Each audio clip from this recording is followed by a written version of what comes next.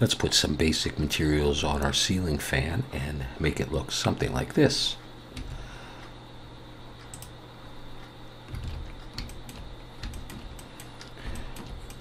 Alright, so in Blender what we're going to do is we're going to select this region right here. I'm going to come to the Shading tab.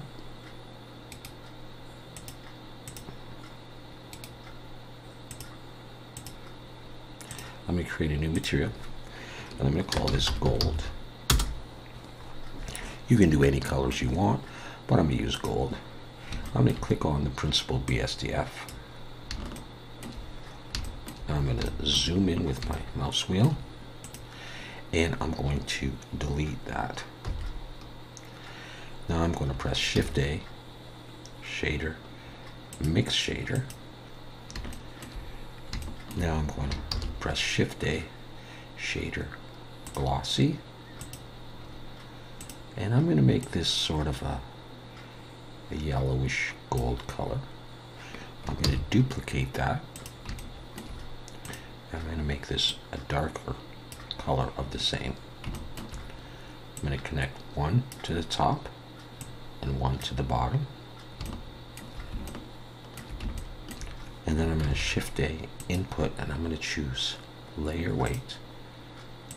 I'm going to change the blend to about 0.8. And I'm going to take this facing and put that into the FAC of the mix shader. Drag that into the surface. And I'll get this effect. And what this does is it gives sort of a gradient effect. I can pull through here and you can see what it does. So I'm going to leave that at 0.8. And you can experiment with these colors and get the effect that you want. So I'll leave it around there, and I have some sort of gold. Now I've got this normal input on these shaders here, and I'm going to add some noise to this. So I'm going to choose Texture, Noise,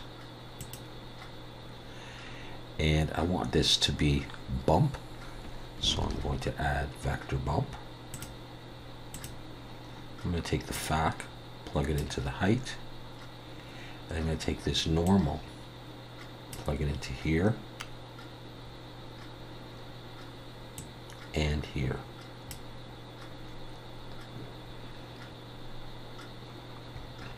So you can see that. I'm going to add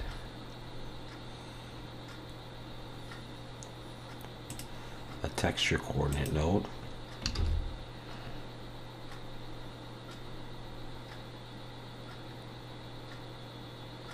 And a mapping node.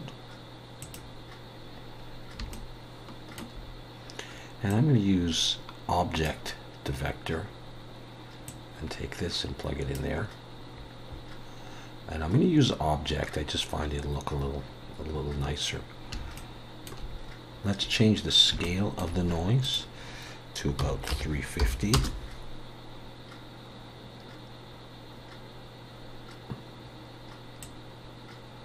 Let's increase the detail.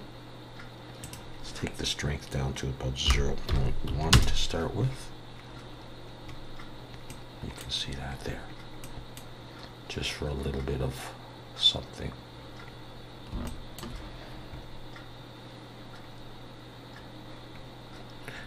Let's try 0.2. Okay. Leave it something like that. Now I also want other parts to be gold, so I'm going to select this part, come here and choose gold.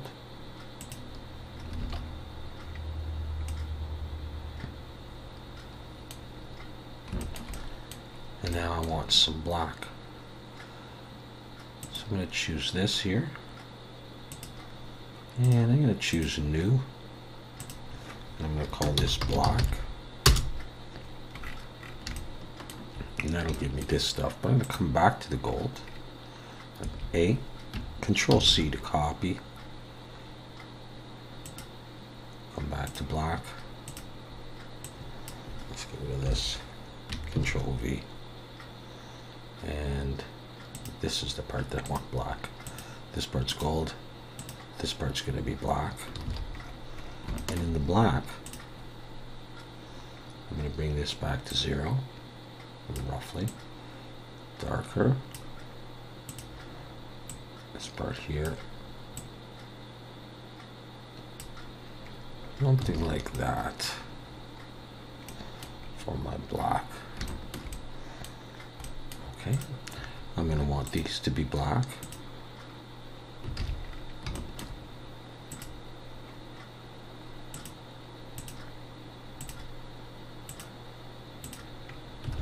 Now what I can do is I can select multiple things, this, hold shift, and all these things that I want black, and this, and then click this last, and then go Control L,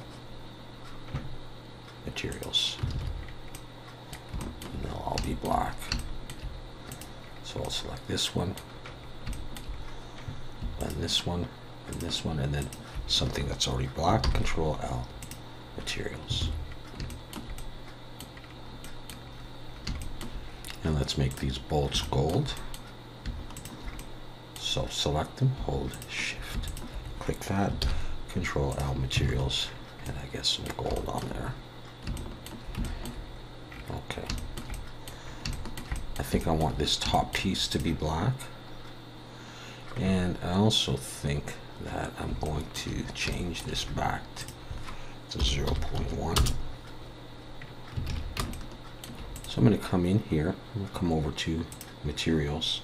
I can see I've got one material on there, and I'm going to add another material on here, which I want to be the black.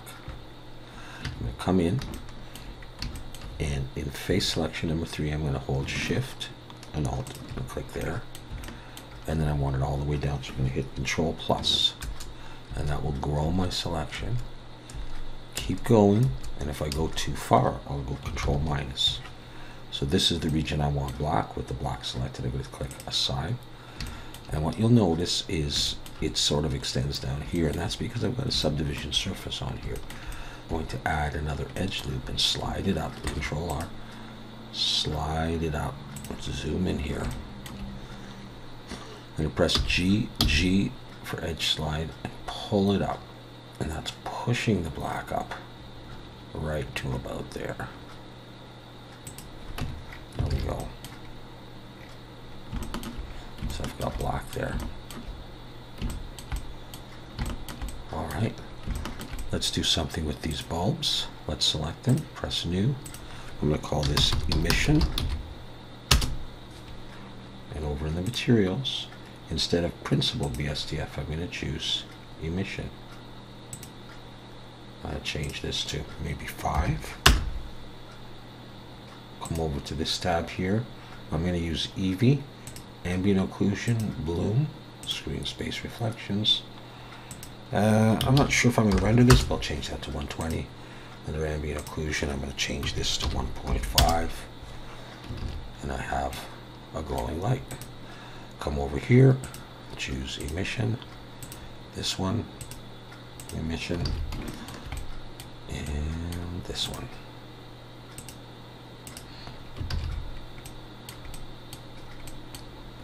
Let's go back to layout, click on look dev, and we can see our light.